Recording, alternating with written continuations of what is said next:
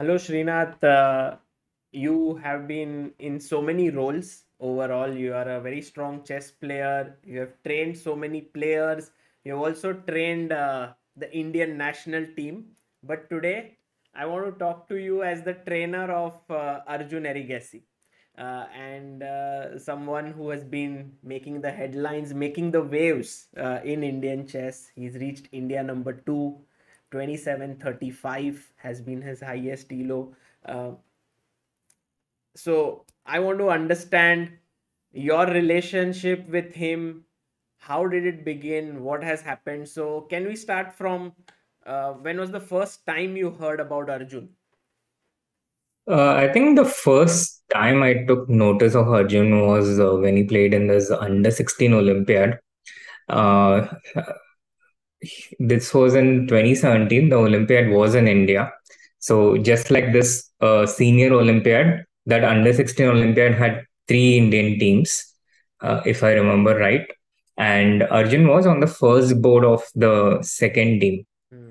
And I remember because I think I'm getting a few details wrong here. I don't know if he was on the first board, but why I remember that quite well is because Nihal was playing in that Olympiad, and I was his coach at that time already. And Nihal and Arjun played each other, and I think Nihal was white, but Arjun managed to draw very comfortably. And Nihal was much higher rated than Arjun at that time. Arjun was around 2300, and Nihal was, I think, already at 2500. Hmm. So that is when I took notice of him, and already by that time, Nihal held him in quite high regard, and he thought that he was quite underrated. They had been playing together in a lot of these age group events by that time already, and it was mostly quite a lot of draws between them out of some kind of mutual respect already by that time. So this is where I first heard of him, and the first and also the next time I think was in the Kolkata Open, which I won in 2018. And at that time, I was playing with a half point lead. Again, apologies if I get any of these details wrong, but I think I was having a half point lead, and Nigel was chasing behind me in the last round, and Arjun was playing against Nigel's shot, Yeah. and Arjun needed a draw for his GM norm. And if I remember right, he achieved that quite confidently, Hmm. thereby making his GM norm and also helping me win the tournament quite clearly, not letting Nigel catch up with me. And yeah, so this was the second instance. So I had already started to uh, respect him more and more over this period of time. Also, another draw against Nihal happened during that Kolkata Open tournament. Although Nihal had the black pieces this time, Hmm. and it was a pretty quick draw in a Slav defense exchange variation. So this was the second instance, and then yeah, the third instance was where we interacted for the first time. This was the World Under 16 Olympiad in 2018, and had went as the coach of the team in Turkey. I remember. And we didn't have any pre-tournament camps. It just we just met directly at Delhi airport, which was like an assembly point. We all reached one night before, and our flight was sometime in the morning, something like 5 a.m. or 6 a.m. And all of us reached at various times in the night, 9 p.m., 10 p.m., something like that. So we had one whole night to spend in the airport to bond with. And that's where I met Arjun for the interacted with Arjun for the first time, also with Divya, and that was a very memorable tournament for all of us. I think, at least for me, we got together immediately, and I think some of Arjun's first words were that maybe he should play on the third board for the Indian team in the tournament, and his reasoning was that he could just score off the third board against relatively lower rated opponents. And I took a while to consider that, but I told him not a good idea because I think you can do the same on the first board, score Mm. heavily. And those were the exact words he used, that he can be on the third board and score heavily. I said, I think you can do the same on the first board also. So I prefer you to be on the first board. Which he did, yeah. And it was a pretty, yeah, exactly. He did extremely well. He, I think, gained something like 20, 23 points in the tournament. And it was a very interesting tournament. It had some pretty strong players. Ali Reza was there, Yeah. and Esipenko, I believe. Abdusatro, Esipenko, exactly. And like this Olympiad, that was also won by the Uzbek team, led by Abdusatro and Yakubayev, Sindro, Shamsiddin. Four of the five players were the Oh, same. nice. So this was the 2018 under 16 Uzbek team, and Arjun started a bit slow. I think he had a pretty bad first game, draw against a lower rated player. But pretty soon he started picking up pace, and there was this rest day after which we played against Uzbekistan. We had both dropped 1 point at that time. And this was a pretty important encounter. Uzbekistan was the first seed, and uh, if we won that, we had some pretty good chances of gold medal. So we played against Uzbekistan, and Arjun at that time was a complete 1d4 player. He played only 1d4, within which he had a pretty limited repertoire back in that time.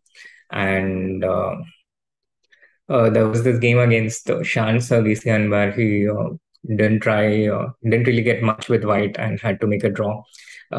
He played for Armenia. So you had all these top juniors playing for different teams in this Olympiad. And against Abdus Atro, he was playing Berlin at that time, I think. And I remember it vividly because I managed to teach him 1e4 in this one full rest day, both Arjun and Sankalp against Abdus Atro and Sindero. Mm. And Arjun learned it all the different setups in Rilopus, mainly preparing against 1e4, e5, all the different setups. It was like a crash course of Rilopus in one day. And If the only you next could have day in, recorded it, yeah. Could have been very nice. I wish, if only ChessBase India was around in the tournament. So then what happened? Yeah, after you taught them. Yeah, I think we were zeroing on around Zaitsev and Berlin, and Arjun played this fantastic game against Abdusatro, which was very similar to an Anand Grischuk game in Berlin in terms of the strategic aspect. He took this knight on c6, bishop into c6, and then he played around the c5 square. It was almost like a mirror copy of the Anand Grischuk game. That was I was so pleased with how he managed to effortlessly defeat a top junior. And Sankalp also had a good position against Sindero in one of these unusual lines against Roy Lopez, but he couldn't convert his game. So we lost 3-1, but Arjun defeated Abdusatro in that game very nicely. And then that same evening, it was a double round day after the rest day. We played against Russia. And at that time, Esipenko was the highest rated player in the tournament, rated even higher than Ali Reza. With the black pieces again, Arjun just confidently outplayed him, and we defeated Russia 3-1. That was very important for us in winning the silver medal. So that was my first interaction with Arjun. Arjun, chess player, first close interaction as a coach, and I was very impressed with what I saw. He had amazing chess ability, a fantastic strategic understanding. There was a kind of ease in which he played, so the game just flowed.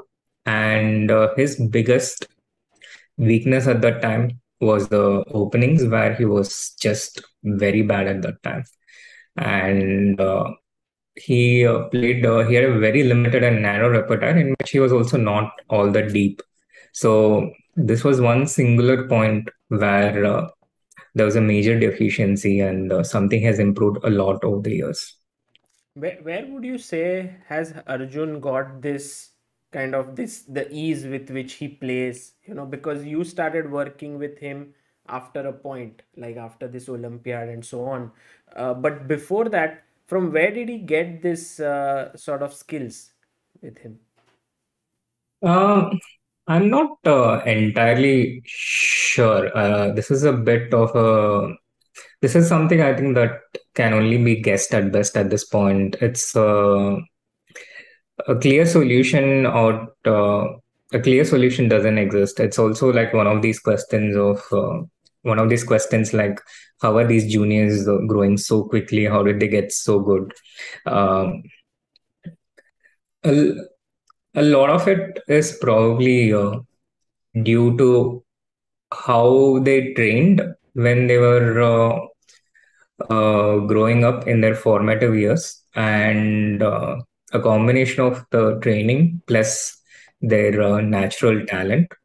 But for example, with someone like Arjun and Nihal as well, they had incredible strategic understanding from a very young age, and these are things that took me years to understand. A lot of these things, like for example, the things that took me about 8 to 10 years to develop with a lot of hard work and effort. They had acquired it in about 2 to 3 years. That was the difference in timeline. Wow. And I'm not quite sure how they managed to do it. As far as I understand, it involved just playing a lot of games and observing a lot of games, going looking at games and playing a lot of games. But I don't know how exactly did they get these particular skills. Now, a few things I understand is your style is basically what you're trained to pay attention to.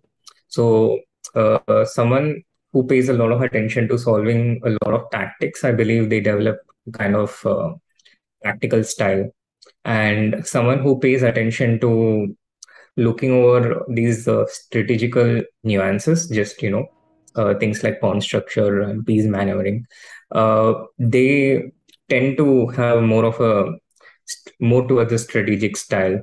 I think this what you are trained to pay attention to in your formative years, it kind of sets your style. But I haven't quite gone back in the years to try and examine and understand what exactly they did in their very initial years. Mhm. Got it.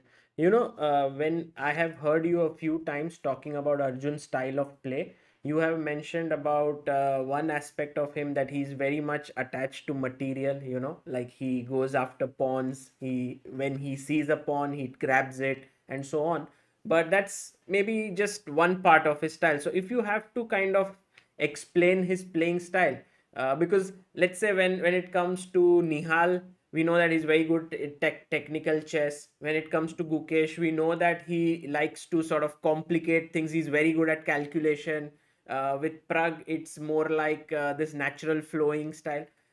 Somehow, what is it with Arjun, according to you? I think Arjun, at the start, he was leaning more towards a strategic style.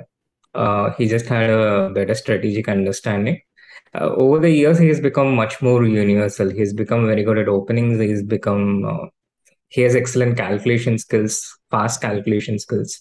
I think this was also mentioned by one of his earlier coaches, Michalowski, in the 2018 interview with you, that he's very good at calculation. It stood out. Vishy mentioned it later that he had this superlative calculation. He sees the last move in Yes, the variation. yes. So he combines his strategic understanding with precise calculation. I think that's how I would put it in one sentence. So, how did your relation with him start growing? And also, because at some point you were also, I mean, with Nihal, you have been working since he was around 2200 or so. So, you were always there, and Nihal has been sort of a we don't say like a competitor. He's also been friend with Arjun, but also competing with him. So how did you manage to sort of take care of those aspects? So I think it has been very helpful that Nihal and Arjun have been very good friends until to this day. And after 2018, I wasn't immediately able to pay a lot of attention to Arjun because uh, I was traveling with Nihal full time in 2019. And Nihal was just 15 years old at that time.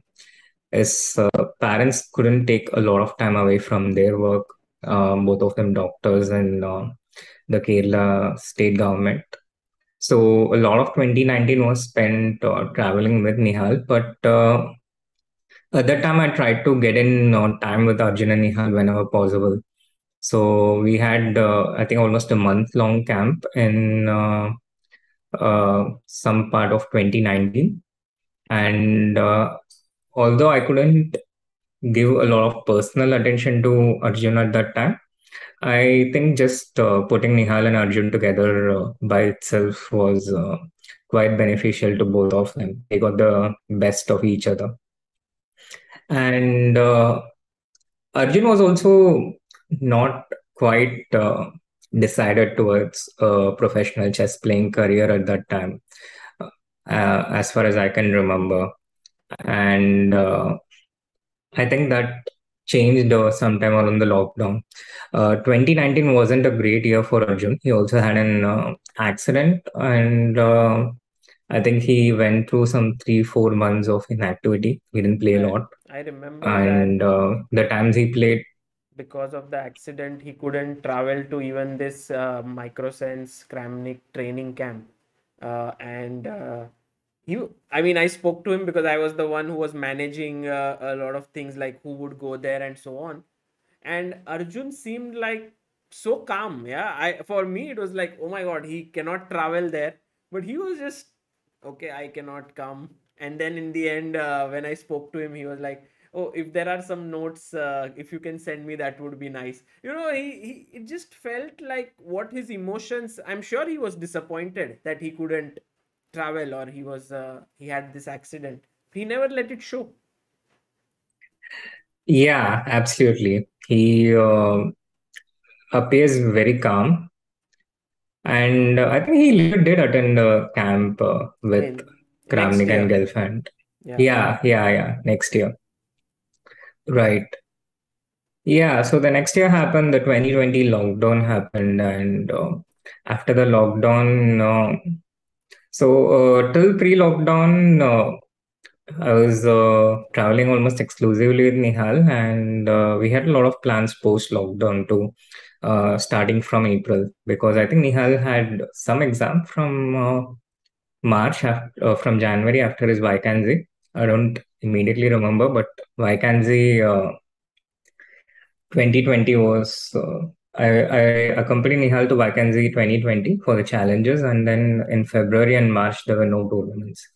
He didn't play Aeroflot that year, and when we were just returning from White, that's when news about COVID hit for the first time. And initially, it didn't look so threatening. We thought it would just come and go like any other viral disease that we had seen over the years. But yeah, the lockdown happened, and after 1 or 2 months, it became clear that nothing was going to resume for a considerable while. And then I started spending a bit more time with Arjun post. Uh, After the lockdown started, we started spending some time in 2020. I started to give him a bit more personal attention, and from there on, it started uh, growing more and more. So from 2020, you started to work with him, and he was around 2560 or so, and all of a sudden, this huge rise, and now within a year and a half, or let's say couple of years, he's reached 27-35, which is just unbelievable what has happened, and everyone's just looking at this and wondering what happened. Are you also surprised, or you are like, yeah, this kind of expected?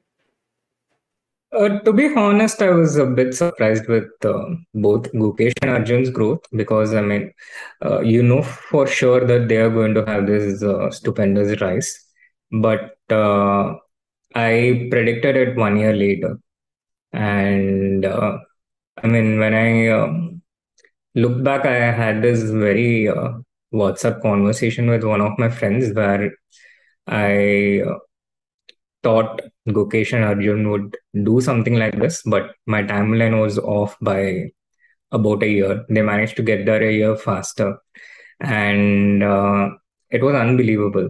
Especially somehow, I felt that Gukesh and Arjun were kind of feeding off each other's competitive success, and when one person achieves something astonishing, it gives the self belief, not because they think they're better than the other person, but because they know what that person is capable of and what this person is capable of as well. Like, for example, I think with the Australian cricket team, Mark Taylor and Steve Waugh, they started their career off at around the same time. And I remember Steve Waugh telling something like how much confidence he got when he saw Mark Taylor score his first century. Not because he thought he was better than Mark Taylor, but they had grown up together, and Steve Waugh knew what he was capable of and what Steve Waugh was capable of as well. And his first century also came very quickly after that. So I think they have been kind of feeding off each other's competitive success as far as this year is concerned. Yeah, and they have moved strength to strength, and they have reached now 2700 plus. At some point, I was of this mindset that in order to reach this rating, you have to play super tournaments. You can't just do it through open events. But that seems to be somehow now challenged. Yeah, that viewpoint. Do you think so as well? Yeah, I think they have changed a lot of viewpoints, and we have had these kind of breakthrough talents, I think, quite a bit, but I'm not sure if we have seen it in such numbers. We had, I mean, we always had people like, for example, Rajavo was a prodigy. He defeated Gary Kasparov and Vishy when he was a teenager, world number one and number two at that time. Magnus and Sergey were astonishingly good in their teenage. We had these offshoots of talent, but I don't think we have had these number of people in one generation. We have these juniors from India, we have these juniors from Uzbekistan, and they have just challenged the status quo.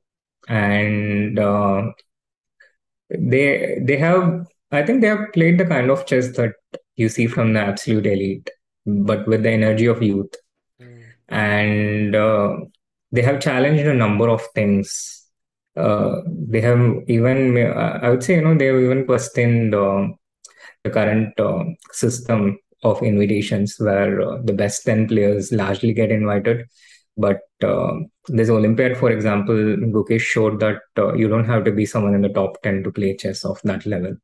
And you can beat some of the best players in the world despite not even being 2700. So there are also some pretty remarkable players rated below 2700. And yeah, it's just been unbelievable and eye-opening at many different levels. Right. But do you think that having some sort of super tournaments in India could help them? Because outside there are only so many events and there are so many more talents, and they also, the tournament where it is hosted, try to see that their local players also get the exposure.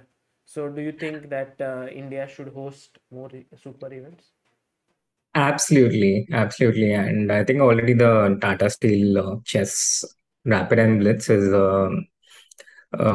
it's a very useful and important tournament. At this point, one of the most challenging aspects in continuing to grow is the difficulty in playing against stronger opposition, higher rated opposition.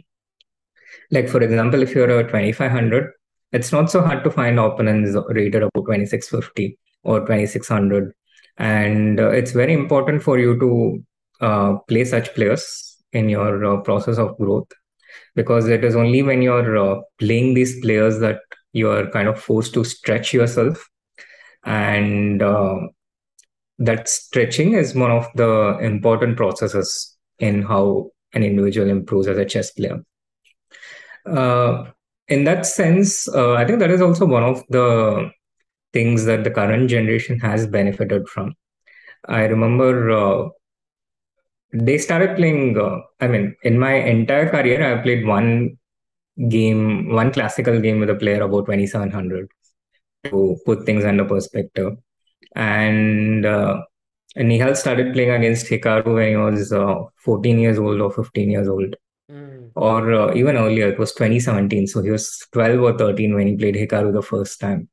And although these were 3+0 games, Hikaru shows a very high level even with this time control. So you have to be very sharp tactically. You make one small tactical miss, and whatever you have built up is lost instantly. You also have to make some very decent strategic moves. You have to overall play a very strong chess game in order to not get adopted by Hikaru. To even score a single win, you have to show a very high level of chess in a very short time, and that was one of the things. And also the champion chess tour Yeah. gives access to the juniors to play against elite opposition. Again, rapid time control, but generally what I've noticed is you start winning in the shorter time controls, and then you win in the rapid, and then it just translates to classical chess. The chess strength is kind of it feeds off each other. It's Yeah. not. It's very unusual that someone is very good at blitz, but they're not so good at classical, and especially at the elite level. Right. So I think already in terms of opportunities, they have these opportunities, but not many classical games against people above 2750, 2800, unless they get invitations. Invitations, it's not so easy because you have already at least three juniors competing against each other, four Right. uh, also with Nihal. And usually, at best, only one of these juniors are going to play in any particular tournament abroad. They have to pick between Gukesh, Arjun, Prag, Nihal right now. And yeah, so not everyone is going to get that opportunity, which can be addressed if we have super tournaments in India, classical super tournaments. Absolutely. And what would you say is your role in Arjun's career at this point of time? Is it like a hardcore chess trainer that you discuss chess more with him, or is it more like you're like a friend, also just guiding him through the path and making sure that he gets all the elements in place for his growth? I think it's much more than the chess aspect. Uh, we when we talk about pretty much everything, not just the chess aspects, and the conversations are usually informal and casual. So it's more like a friend than a coach kind of relationship. And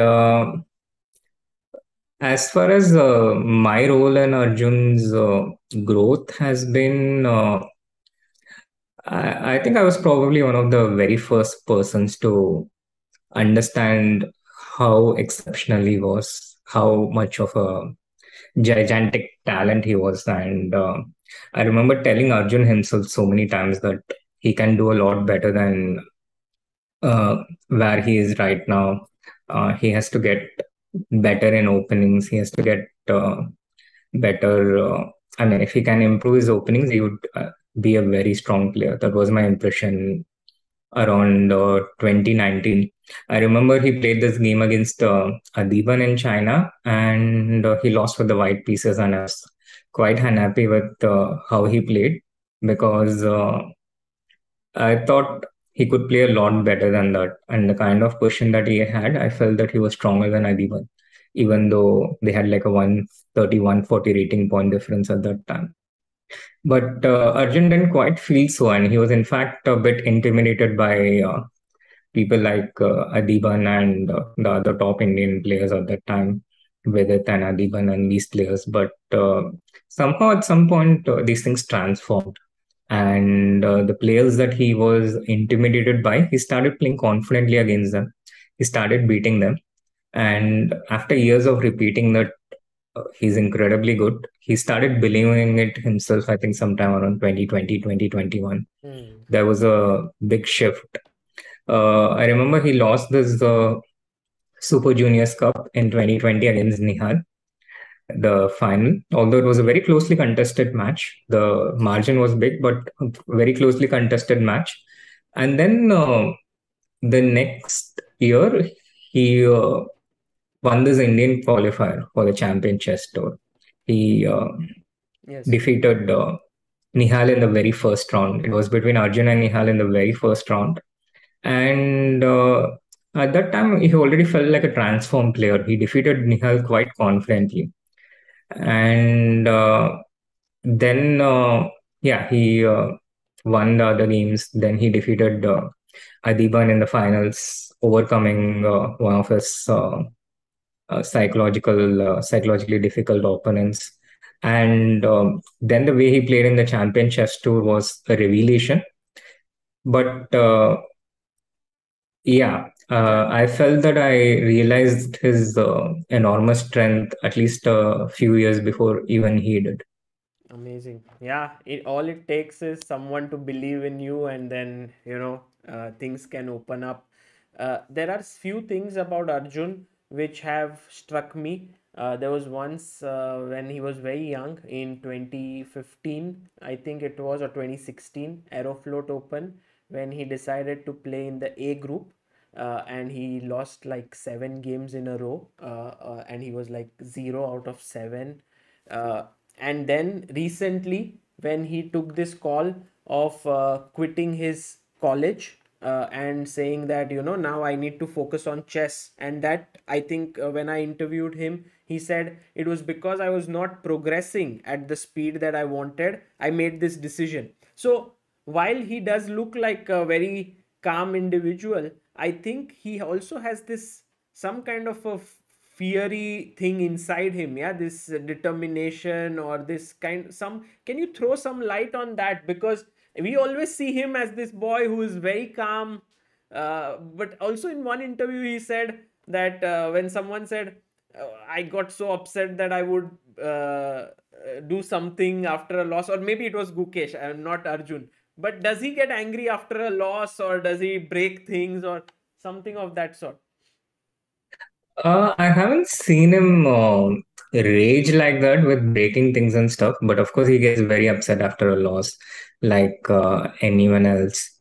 And he has this incredible will to achieve something once he sets his mind on it. I think this is one of the very unique qualities of Arjun that I have seen in very few people, you know. Um like in cricket, how you have certain characters who would say, I'm going to score a six off this ball, and they do it. Arjun has, on many instances, set targets that he's going to score this many in a tournament, and then went on to score exactly that. It started with his Tata Steel challenges, 10 and a half out of 13. And then he won this tournament with 9 and a half out of 12 with a round to spare. And then he went to the 13th round with full motivation. The morning game with the black pieces. I think two or three people just drew very quickly, but Arjun sat there, grinded his opponent for 5, 6 hours Yeah. and scored this 10 and a half out of 13. And even in this Olympiad, for fun, during the training camp, we asked them how many points he's going to score. And he did some calculation and he came up with 8 and a half out of 11. And he scored exactly 8 and a half out of 11. And everyone else was there with it, Hari. It's amazing. It's amazing, but when he sets his mind on something, he goes there and gets it. He has this amazing ability. And I find it very unique. I have never seen anyone else who has managed to do this exact same thing, to replicate this, to say that they would score so much in a tournament and then go on and do it. Hmm. So I think he has a very, very strong, fiery will to win. And there are occasions where it doesn't happen. He's playing against some of the best in the world. And there are some points where it doesn't happen. And those are moments where he finds it very hard to accept that new reality, that things haven't gone his way, the way that he wanted it to. It takes a bit of time for him to adjust, and during those moments, till the time that adjustment happens, it's just pure mental agony. So uh, a lot happens emotionally, although he looks calm on the surface. In terms of internally, he's just like any other person. What would you say has been the role of his parents? Because not much has been known about them, nor have we seen them at many events. Like I know his mother used to travel at some point, but now she doesn't anymore. So, have his parents been there, supportive? What has been your experience? They are incredibly supportive. His dad is a doctor. He's also a doctor, like Gokesh's parents, Nihal's parents. But in Arjun's case, only his dad is a doctor, and he has his hospital in Warangal, and his mother helps him with his profession, his dad's profession. So they're usually incredibly busy, and although he's quite busy with his own stuff, has he has a lot of passion in Arjun's career, and I remember immediately after the 2018 Olympiad, his dad called me up and asked me if I can accompany him to the Dubai Open in 2019. And at that time, I had to refuse because I was uh, I was with Nihal for some tournament. I think I don't exactly remember, but I told him that since I'm going with Nihal, I cannot take him at that time.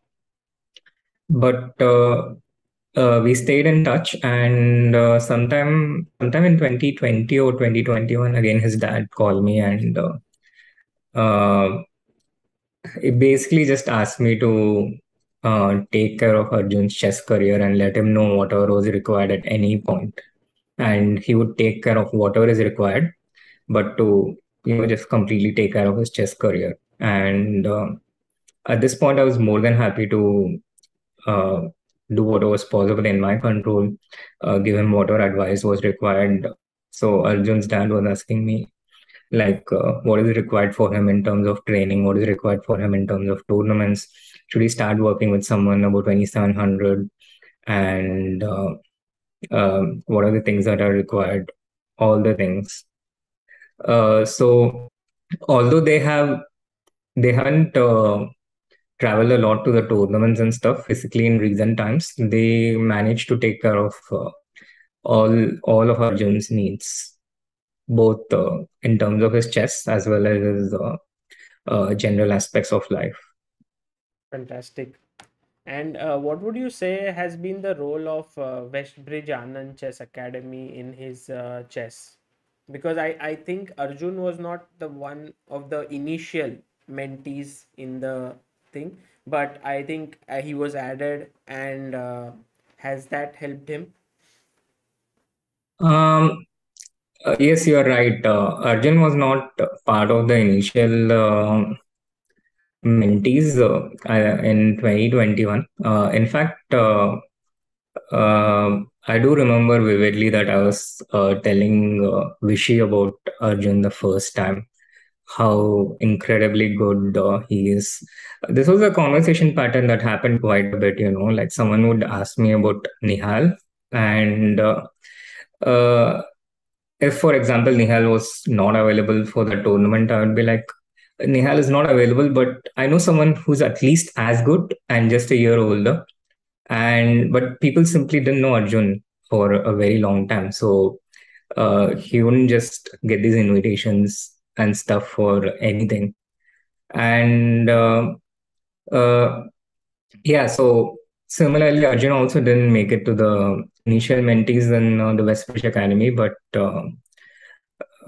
when Vishy saw Arjun's play, I think he was impressed from the very beginning. Again, I remember a text from Vishy telling me about how impressive Arjun is. It was something like Arjun is very impressive, and then he got added to the West Bridge Academy, and I do remember they started playing these training games, Vishy and Arjun. And when Arjun managed to beat Vishy and score pretty well in the training game, that gave Arjun a lot of self belief and confidence. Uh, he, I, he didn't exactly express it in as much words, but it was probably something like, if I can beat someone like Vishy, then I can probably do it against anyone in the world. And I think that was a pretty significant Hmm. boost to Arjun's confidence. Since then, yeah, the group sessions. There are group sessions with the Westbridge Academy, and in the last in the last few months, they have just been playing a lot of tournaments. So, uh, since I think this was one of the most important contributions, just the training games with Vishy. I think it takes Arjun some time to gain that confidence. Once he gains over it, then, like, for example, I remember him playing against Magnus at World Blitz 2021, and I could see that Arjun was a bit tensed, yeah, at that point, and then he drew that game. And after that game, it feels like Arjun grows after every sort of a thing. While he's doing it, he might be a little bit lacking confidence, but once he achieves that, he knows it, and then there's no doubt anymore. Yes, I think Arjun has incredible chess skill, but for a long time, it took him a long time to get that self belief going. And for example, even when Magnus praised his play in the Vaikanzi and told him that he would get to 2700 in no time, again that gave Arjun a lot of confidence just hearing those words from Magnus himself. Right. And there has been times when the lack of belief itself was a limiting factor. Like there was this game against Ali Reza in the last round of the World Under 16 Olympiad where he made a pretty good quick draw with the white pieces in some 10 or 12 moves, and there was absolutely nothing I could do to convince him that he can exert more pressure against Ali Reza in that game. He had just simply made up his mind because he had a pretty bad score against Ali Reza in the online bullet and other games. And so I think he's a different kind of beast once he starts believing in himself. Hmm. But there have been moments when he didn't have that belief, and that itself became a limiting factor. Are you surprised that he does not have a full-time sponsor yet, or does he have one Uh, now? he doesn't yet have a full-time sponsor, but I do think it's only a matter of time. And to be honest, I'm not entirely surprised because he's simply not been all that well known before 2021. He started getting public attention sometime around May of 2021. And before that, he was pretty much out of the limelight. And it's understandable from that point of view. But I think that's changing right now. Arjun is just changing things just by the weight of his performances.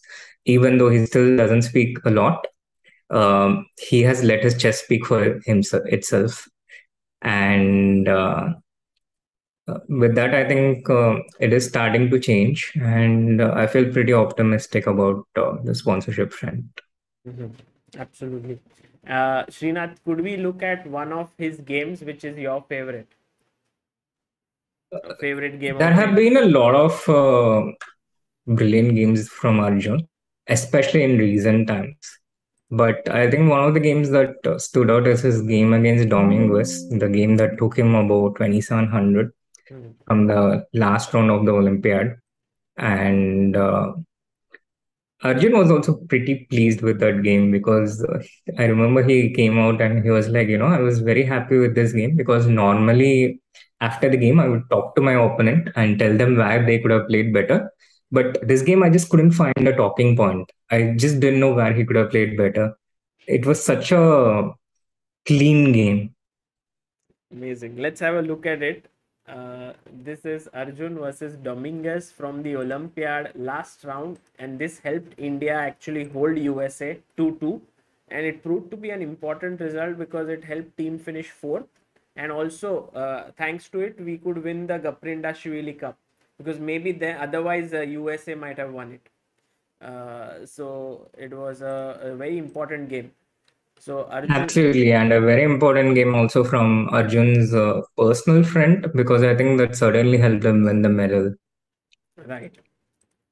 And Arjun has been favoring this F3 Nimzo, yeah, likes it. Yeah, this was the last round, and I think it was a bit of a surprise that Doming was played for us because we were expecting 1, 2, 3, 4, which means Fabiano, Aronian, Wesley Right, So, and uh, Dominguez on the fourth board. Instead, they dropped Aronian and played Sam instead.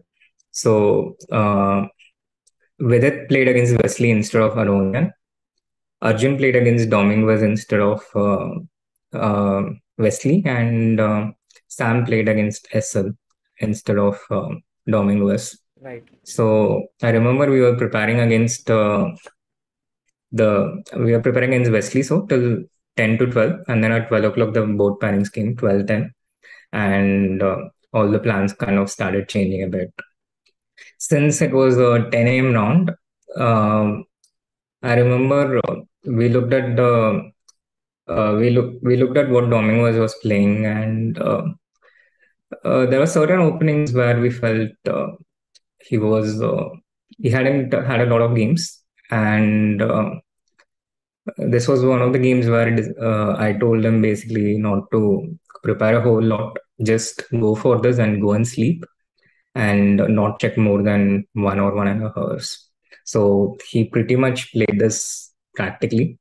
And after f3, d5, a3, he played bishop e7, which was not expected, and which is something Dominguez hadn't played before, if I remember right, or at least not in recent times. So from here on, Arjun was kind of in his general preparation. right. So this was all pretty standard stuff, and I think till a point it all seemed normal. I think a6 is already not the most common move in this setup. Right, right. Rook e8 is played a lot more often, but Yeah. uh, So this is I think one of the most solid options for black against this f3 Nimzo, and there are many ways to equalize against the opening. This is one of them, and within this, I do remember Rook e8 was the main move for a pretty long time. hmm, But a6, bishop d6, h6, delaying the development of the c8 bishop. I think from here on, at some point, they were pretty much on their own and just playing chess over the board. right. So rook e8, bishop d3, knight So with bd7. h3 and bishop d3, white just takes away the squares from the black's light square bishop. f5 is out, g4 is out. So usually the light square bishop usually develops to f5 or g4, and this solves black a lot of space problem because once you get that bishop out, the b8 knight develops to d7 and then potentially e5. But you have space for your pieces, and this e4 control of the e4 square also makes it easier for the black knight on f6. With h3 and bishop d3, standard moves, but Arjun just takes these squares away from black. Right, knight bd7, a4. And I was talking to Arjun after, like, I interviewed him, and he said that even though the engines show as maybe equal, he liked his position a lot.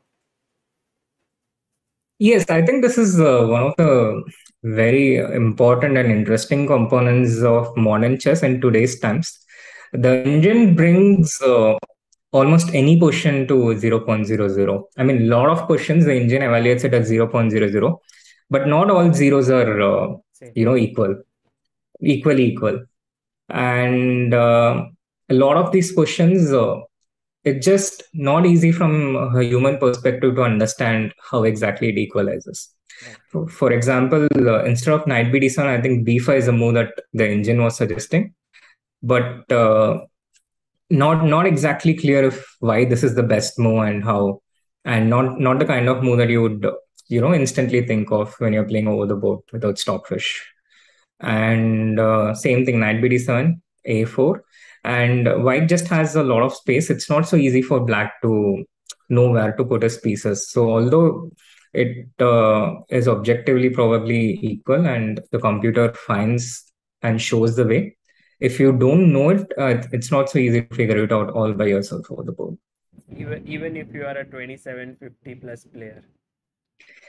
Yeah, I think the difference between the best, even if you're a 2850, the difference between the best human and the average engine that you use with cloud at your home, the difference is massive.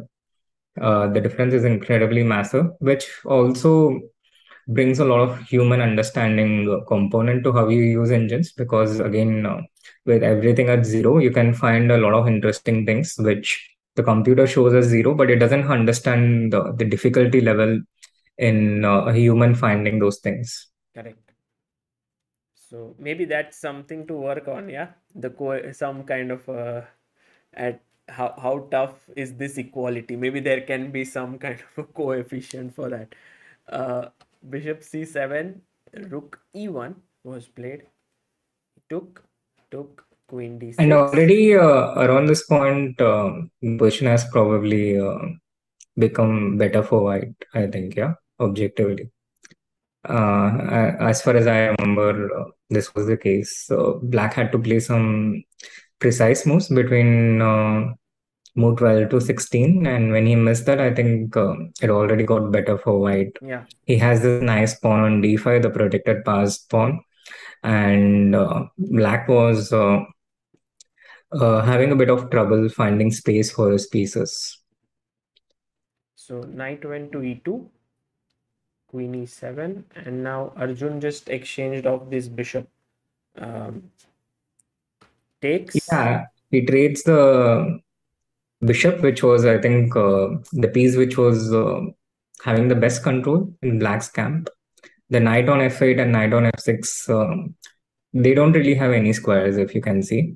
And this bishop on c8 is very well controlled by all the white's pieces placed in the light squares. You have the pawns on a4, b3, c4, d5, and a light square bishop as well. So the only square that this bishop on c8 can go to right now is the d7 square. Right. And apart from that, it doesn't have anything. So in essence, this bishop on d6 was the only piece which was controlling a lot of squares in black's camp. And Arjun just takes it out. Absolutely. So take, bishop d7 and a5. Very nice move. Fixing the structure. Yeah, a very nice move, a typical move. And again, already white has this 4 pawns on the queen side majority. At some point, if he manages to break b4, he's going to have this c pawn also rolling. With a5, he immobilizes the b7 pawn. It's not going to go towards b5 at any point in the near future. And I think white is just strategically clearly better by this point already. Rook e8. And here, I mean, the engines were screaming, take the rook, sort of. But Arjun avoided the trade. I think he wanted to keep the pieces on. Yeah, I think initially it was not entirely clear, maybe how incredibly good the end game is.